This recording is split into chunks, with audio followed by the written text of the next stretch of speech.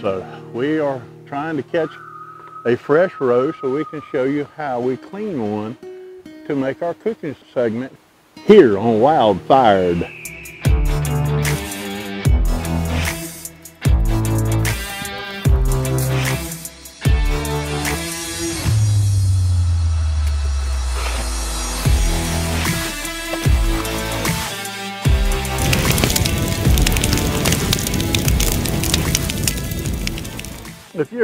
It's generation after generation being raised around this water that's passed on to the father and then passed on to you or uncle or somebody, and they teach the rest how to do it and what it's all about.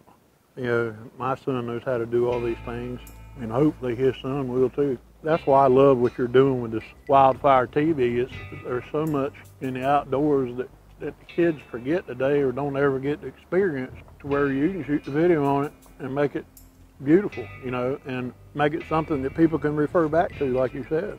We are in the middle of Contentnia Creek, and Contentnia Creek runs from all the way from Wilson to the mouth of the Neuse, or out to the Neuse River, and it is about halfway between Kinston and New Bern. I am trying to catch a hickory shad. They are a nice size fish. They get the range from the world record is around 3 pounds and 4 ounces, but the average of what you'll catch is about a pound, pound and a half. Sometimes you get into big roes, and the roe is the female with eggs. This is what they're actually ocean-going fish, but they return after they're 2 years old to go up the river to spawn. In the spawning run, if you'll look around us, there's a ton of flooded timber, and this flooded low grounds is what we call it, which is the floodplain of the lower end of a river or the delta. That area is where the shad spawn at. They literally go into the roots and the stumps and the aquatic vegetation that is off the roots, and they bump it and leave their eggs, and then the males come through, which are a smaller shad, and they reduce their sperm that goes onto it, and that's what hatches. So as long as your river's high like this, that's a good thing for reproduction.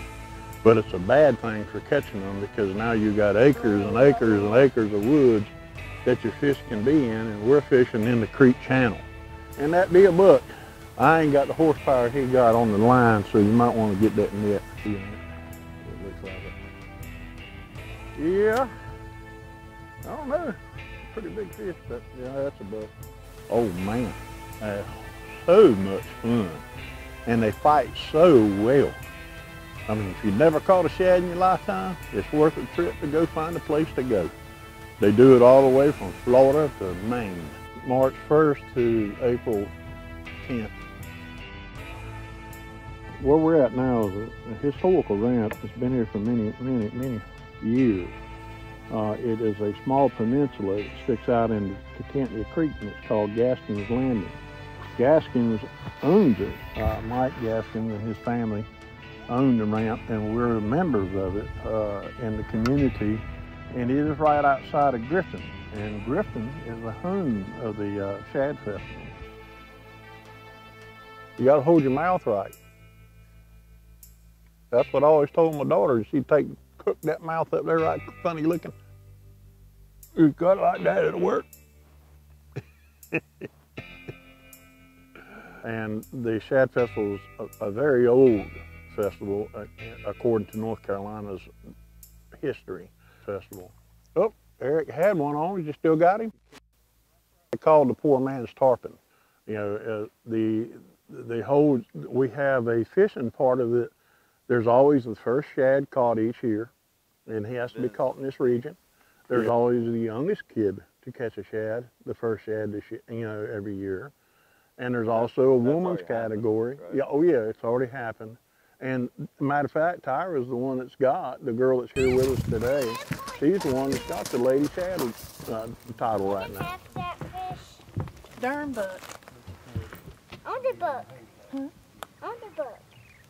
So, you know, and it varies. Houston, my son carried the youngest for 4 years in a row when he was a boy. So, yeah, like I said, we always caught the first shad with him and the biggest, because he was, you know, always out there with me. And like I said, it's a great event. Now, a lot of people can come down and enjoy it. The fishing itself is a lot to learn. The mouth of this creek, the mouth of Contentnia, where it comes into the Neuse River, is one of the top producing areas for hickory shad outside of what is world famous Pitchkittle Creek, which is down the river about another 6 miles. But this is some of the finest shad fishing you'll have because of the way the creeks and rivers are designed here.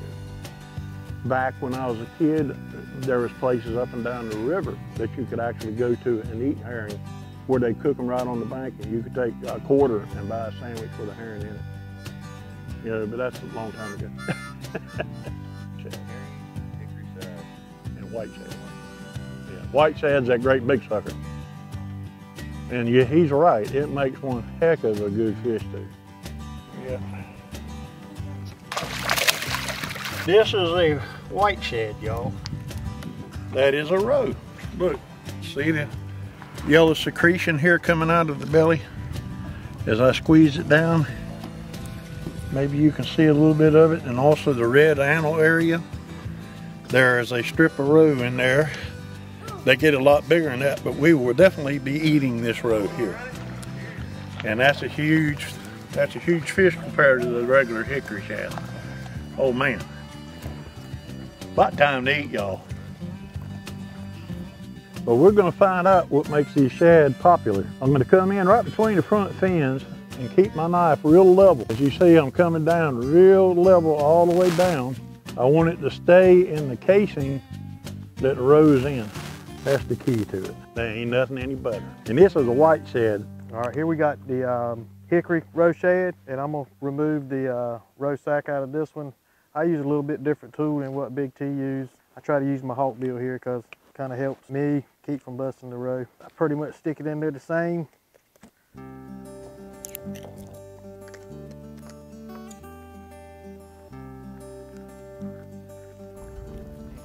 Like I said, I got no problem all my 8 seasons. There you go. The Roe Wraps.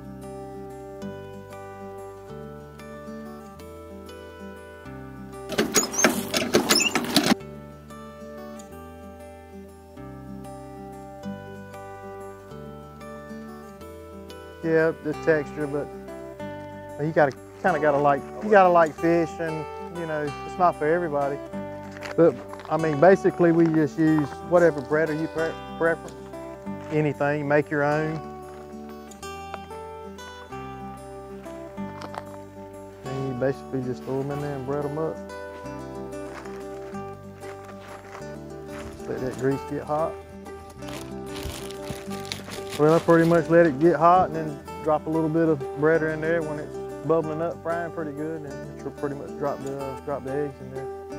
This is outdoor cooking, you know what I mean? No measurement? No measurements. You said make your own breader. What's that consist of? Well, you can take flour, salt, pepper, you know, cayenne pepper. Depends on your heat, what kind of heat you like.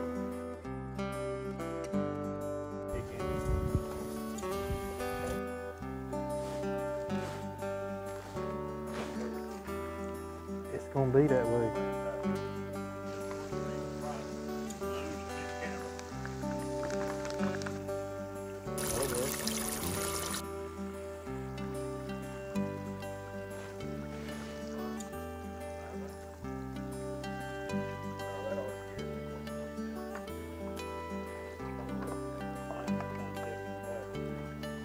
Just a little bit of black pepper, just a little bit. Salt. Grab one of them bad boys and lay right there like that. I don't know about other people. I like a lot of vinegar. I don't know about other people.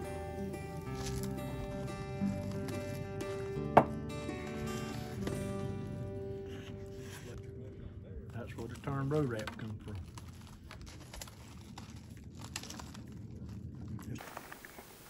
That's the real deal.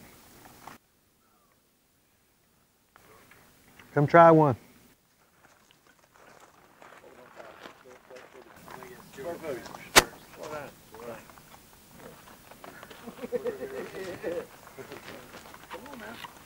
Good? Come on, Bobby. I don't know how to grab it. Creek bank, man, you come out here and catch them fresh and then fry them up like this. Not high fat after all. Found it right over good. Won't it? Good? You got to have a good seasoned frying pan. And there's an art to seasoning them, and I got a feeling before it's over with, we're going to probably get that. And we're going to take and line it up with this bacon. I'm sorry. You're right. I'm sorry.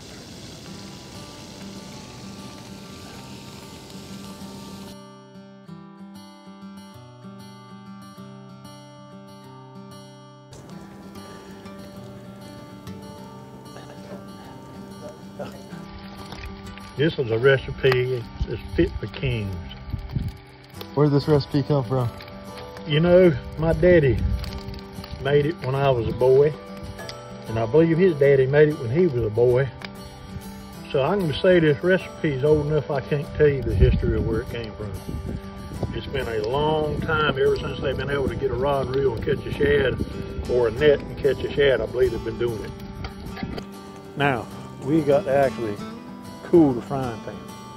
The difference between what Eric did and I'm doing, I'm going to salt and pepper this graciously, and we're going to coat it with pepper good, because you're virtually only getting one side of it. Okay, now you've got them coated good, and you'll actually taste a little bit of that flavor. So now they're going to go in. Now that we got our grease down a little bit, we're going to go ahead and set them in there. We don't want them to fry too fast. We'll slide them right in.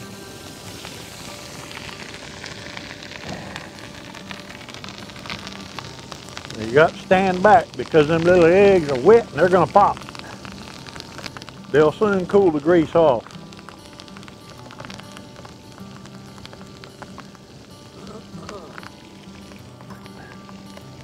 Yeah, cut it off so that the grease will cool.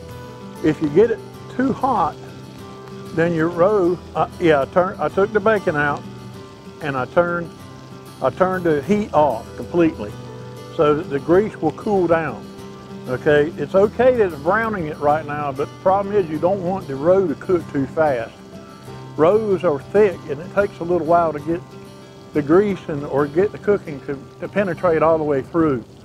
So we're going to let them sit right there for a second. Now that it's quit popping, and that'll tell you when your temperature's right. And you slide your frying pan to the side, relight your burner. Now that we got our grease cooled down a little bit, we can go ahead and fire it back up again.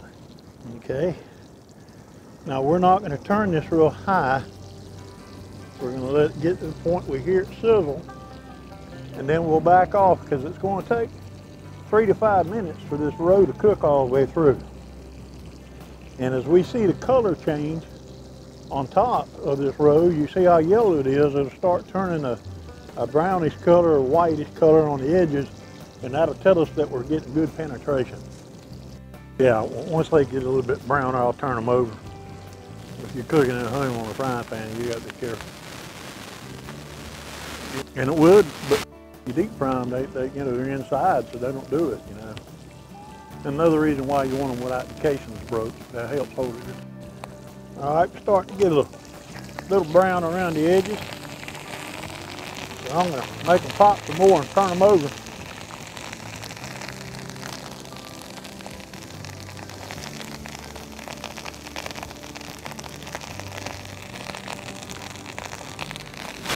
Another reason why I cook this recipe outside. Okay, now we got our eggs cooked all the way through good. We'll lay them in another plate. Okay, and again, we're going to cool that frying pan off one more time.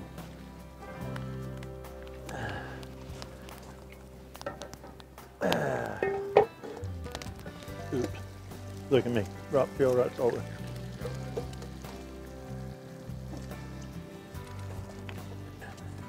Okay, now, there you go.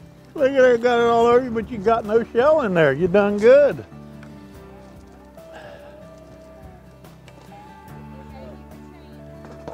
Okay, the fire's down low so that it shouldn't cook but too fast. We're gonna add a little bit of salt. And we're gonna add a little bit of pepper. Okay, and we're gonna do the salt one more time. All right, now we're gonna take the bacon that we got.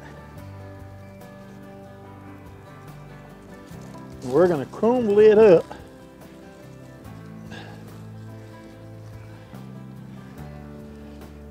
We're going to put the roe in there, whole, just like you see it, but we're going to cut it up while we stir, so it mixes in. Okay? So now, we're going to take our roe and kind of chop it, so it mixes in. Okay? So now, we're going to take our roe and kind of chop it. Now we're going to make regular old scrambled eggs, and it is good with cheese added. Matter of fact, you can add a couple different cheeses if you choose, and that works real well. If you're a fan of hot sauce, you can actually cook some of that hot sauce into it. Cut down that fire just a little. You don't want to cook eggs too fast. Help to have a good seasoned frying pan. It's best to do it with bacon grease though.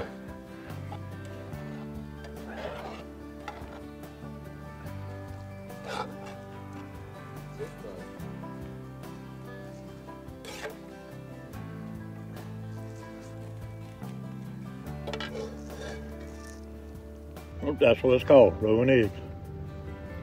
Now, it might not be salted enough for you, but You can't even tell the roe's in there. This is great. it is, isn't it? It's fabulous.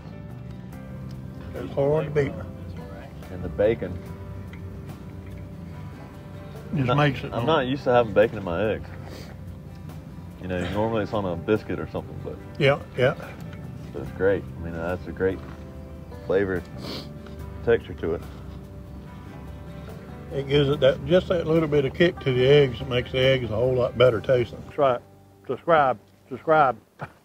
Now this is something I would travel for. I'm serious. I'd drive a couple 100 miles for this.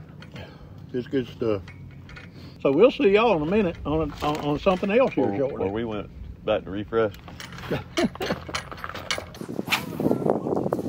To the surface, it could be a rock. It's shad.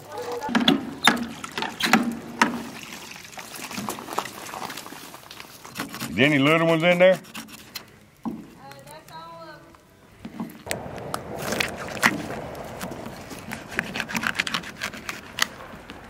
Get all this belly meat off.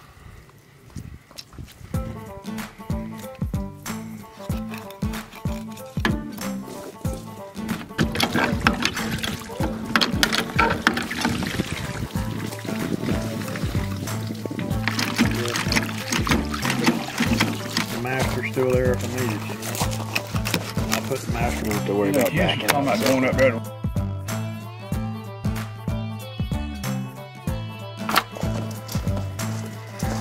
Not everybody can cook shad. Oh yeah. But I think it's important to pass on the tradition. Well, yeah, it is. A lot of people get real weird about recipes.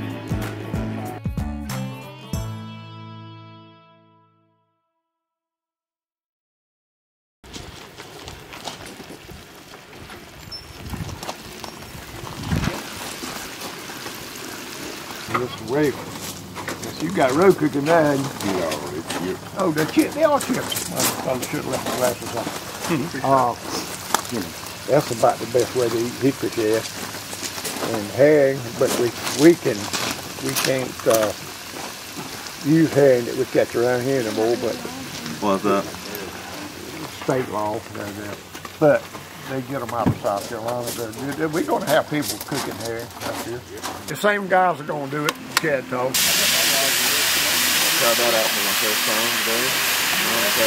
How'd you like that? Good job. Pumping blood every other day now. They said we still got a little bit more to go. Well, you look like you're doing good. Yeah, he is. Just I can talk all the junk I want, really. I well, listen. see, we quit being bulletproof. Yeah, that's right. That stops us when you get about two. You're Mine not way. Ever. Vinegar, hot sauce. Still fucking can. Yeah, when they still got that. Fried up some hickory shad chips. Cut it real thin and fried it until it started floating. First time trying it out. Bones in it and everything. A little bit of vinegar and hot sauce. Out of everything I had today, this is probably the best. And even the cameraman agreed. Kind of eat around the backbone, but the bones just kind of melt in your mouth. Wildfired. Now you know what shad's all about. Now you know how to eat them. You know how to cook them. You know what to do with them. It's almost mid-March, and that is the peak of the shad season, to be honest with you. Well, we've had a great time coming out here today, trying all these recipes with you, and yours specifically was one of the better ones. And well, thank you for that. Like I said, I eat it quite a bit every year. It's not one of those that I get tired of, to where the roe itself by itself, and also the roe that we would, or the fish, like the little, what they call fish chips that you just ate. yeah, they're phenomenal. They're great, but they also, the flavor will stay with you a while. You don't have to have them every day, but they are great. Yeah, they are. And but like I said, that's what shad's all about, and everything we do with the shad is very historical and very, it's a strong heritage behind it. A lot of competition down here too on the dock. Yeah, as you can tell, here, and boats go by one right after the other. First come, first serve. Oh yeah. So you better get out early and get your spot on the river. We appreciate everybody watching. Stay tuned for more Wildfired TV. Make sure you subscribe. Hit the bell button. Tracy Blake. Nothing but make sure you do subscribe. He's just now scratching the surface. There are going to be so many videos, y'all ain't gonna know how to watch them all. We've already got the next 6 months and recipes planned out, so. That's right. Y'all hang in there.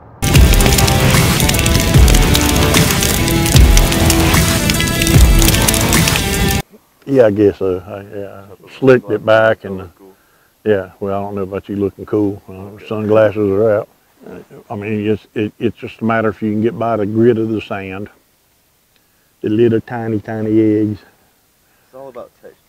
All about texture. Okay. Well, if you're eating for texture, we're in trouble. That's what we call a floater. You might better eat the bacon and leave the rest of it alone. Oh, yeah.